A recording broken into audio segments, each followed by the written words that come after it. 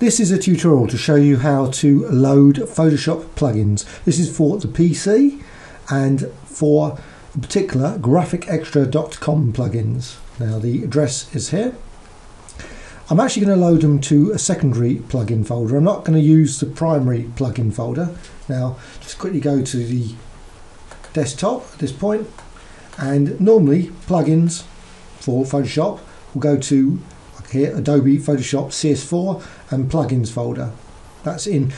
Basically you will need admin privilege to add the plugins to this folder. They're 8BF files, so you can add them there, but instead I'm going to add them to the secondary folder, and I've got a load of plugins already installed here.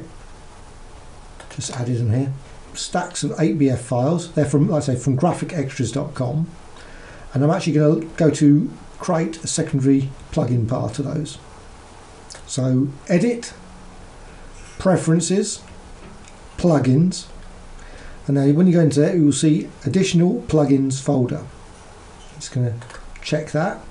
I'll come up with a panel that I can now just go to desktop. Of course you can put them anywhere, so you don't have to actually put them there. Plugin PF. Now this will start up obviously next time when you start up Photoshop. As it says here, changes will take effect the next time you start Photoshop. Click OK. Exit there. Nope.